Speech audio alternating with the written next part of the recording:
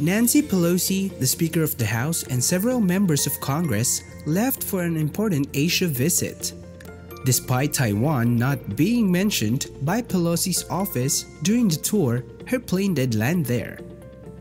According to Jim Weissmeyer, a policy analyst for Pro-Farmer, China expressed its views on the subject prior to the meeting through a number of remarks and, most recently, by holding live-fire drills on the island of Pingtan in the Taiwan Strait. Zhao Lijian, a spokesperson for China's foreign ministry, states that the Chinese People's Liberation Army would not sit back in regard to the visit. China dispatched warplanes to the Taiwan Strait in response to Lijian's remarks. China declared it would resume its live-fire drills encircling Taiwan after Pelosi's plane left Taiwan. In the meanwhile, Pelosi's visit is not intended to test whether China will stay in their box, according to Senator Jerry Moran, or RKS, who spoke with AgriTalk host Jeff Flory. While China raises concerns over American boots on the ground in Asia, the country continues to grow its own footprint in the US. No more American lands. China reportedly owns almost 191,000 acres of US land before a land deal in North Dakota this spring. Fufeng Group, a Chinese business, recently paid $2.6 million for 300 acres in North Dakota. It plans to build a milling facility. Burgum asked the Committee on Foreign Investment in the United States, or CFI-US, to assess the Fufeng Group's purchase as soon as possible in a letter to Janet Yellen, the Secretary of the Treasury, and Lloyd Austin, the Secretary of Defense. We ask that this review process be completed with the utmost urgency to aid Grand Forks officials in their decision-making process and provide clarity on whether this land purchase has national security implications. Burgum wrote.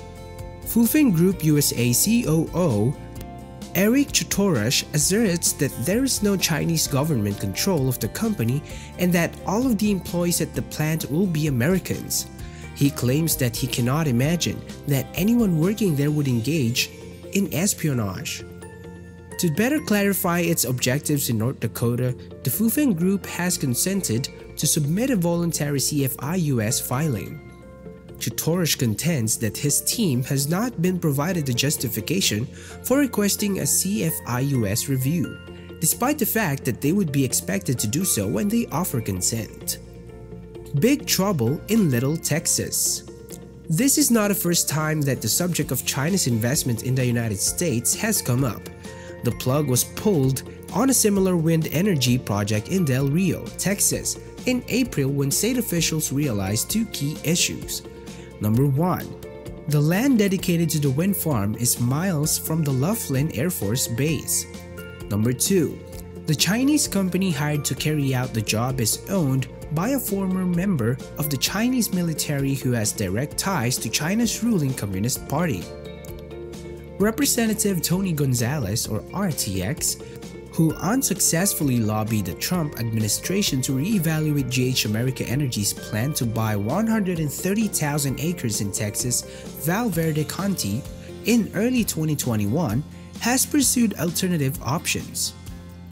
Gonzalez co-sponsored the Protecting Military Installations and Ranges Act of 2021 in April 2021, which intends to impose limitations on specific property purchases made by organizations in North Korea, Iran, China, and Russia. The Committee on Banking, Housing, and Urban Affairs has been given the bill.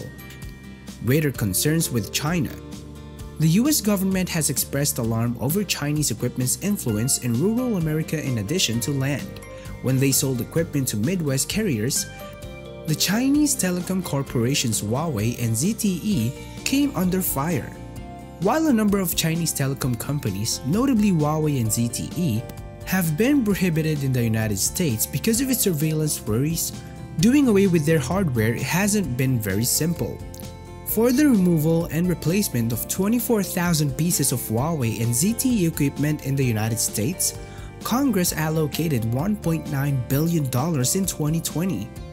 Chuck DeVore, a former California assemblyman and retired lieutenant colonel in the US Army Reserve, claims that none of the equipment has been taken out since the carriers estimate that the full replacement expenses will increase the price by an extra $3 billion.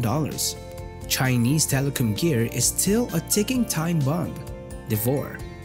They require action. The time for discussion is over. Who can afford these skyrocketing prices for farmland? In Dubuque County, Iowa, last week, High Point Land Company claimed to have sold 60 acres at auction for $30,000 per acre, setting a new record for a farmland sale in Iowa. Who can afford to make these significant financial decisions when the risks are so high?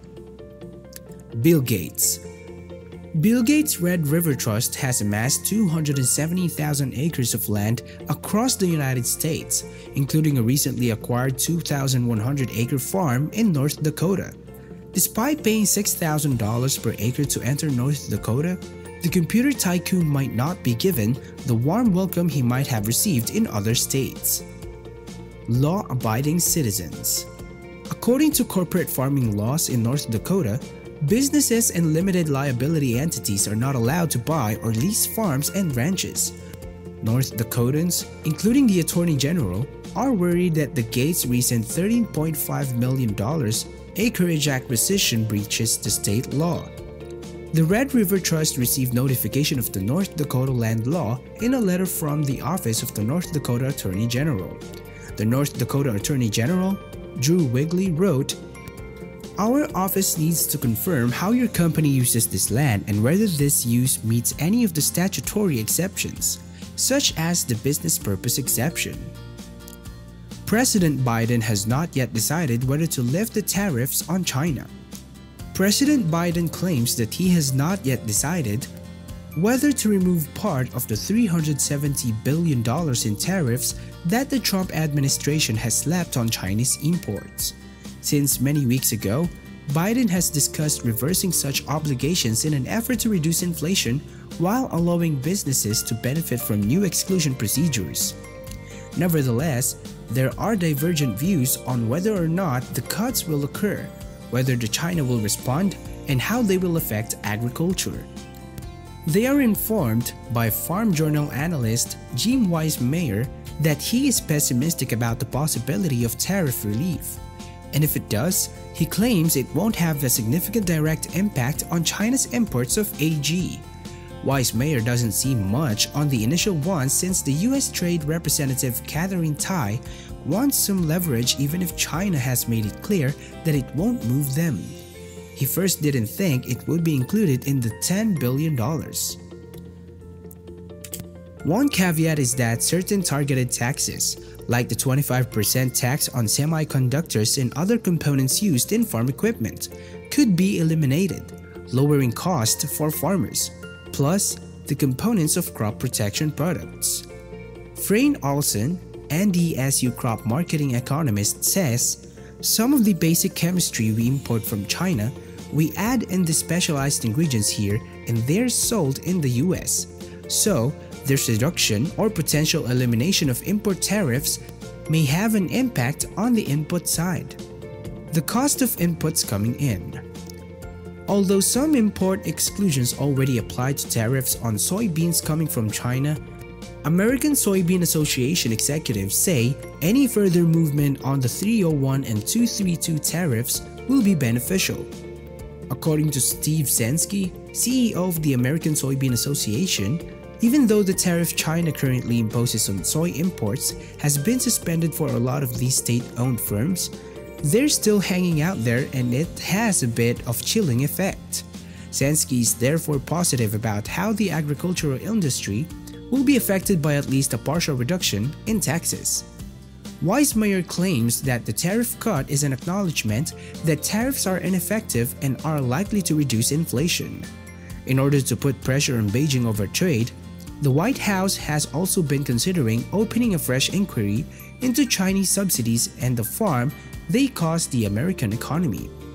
Surface pressure. US losing farmland at alarming rate. Every day from 2001 to 2016, 2,000 acres of agriculture and ranch land were lost or compromised in the United States, According to data by the American Farmland Trust, that equates to 11 million acres of farmland that have been paid over, fragmented, or built. If the current pattern holds, an additional 18.4 million acres are converted between 2016 and 2040, an area almost the size of South Carolina. 6.2 million acres will be transformed into urban and highly developed land uses, including businesses, factories, and moderate to high-density housing. Low-density residential zones, ranging from large lot subdivisions to rural areas with an abundance of dispersed homes, will be built on 12.2 million acres. Almost half of the conversion will occur on the nation's most productive, adaptable, and resilient farmland. According to American Farmland Trust Farms Under the Threat 2040, this tendency may intensify because of high housing costs in urban areas and expanding remote employment options. By 2040, 24.4 million acres of agriculture and ranch land might have been converted if the rate quickens. That equates to about 1 million acres of agricultural land annually. Farmland owners' estate settlements are another factor contributing to the loss of farmland. Up to 370 million acres of farmland could change hands in the next 20 years because almost 40% of the country's farmland is owned by individuals over the age of 65. According to the study, this raises the probability that the area will be bought for development. So, what can you say about China might successfully take over America through farmlands? Please let me know by leaving a comment below. And if you enjoyed this video, please press the like button, turn on the notification bell, and subscribe to Wealth-ology for more videos like this. Thank you for stopping by to watch. See you in our next video. Bye!